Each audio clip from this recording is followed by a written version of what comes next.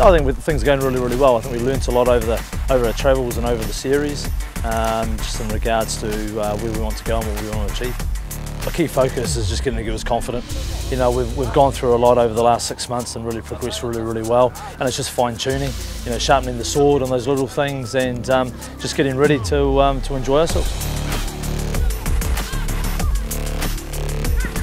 Yeah, the team's shaping out really well.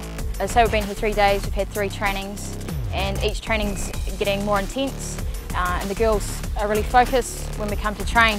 So far, I think we're in pretty good shape. Our team focus and work on is just clarity around defence, just making sure that everyone understands their roles and jobs, because at the end of the day, if we want to win the World Cup, it's going to be our defence that does it.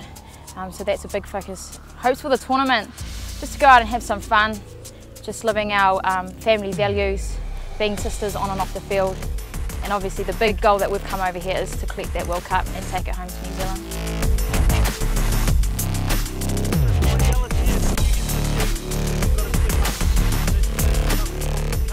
Big shout out to allblacks.com. Thank you for your support. Keep tuned because we're going to have a great time over here.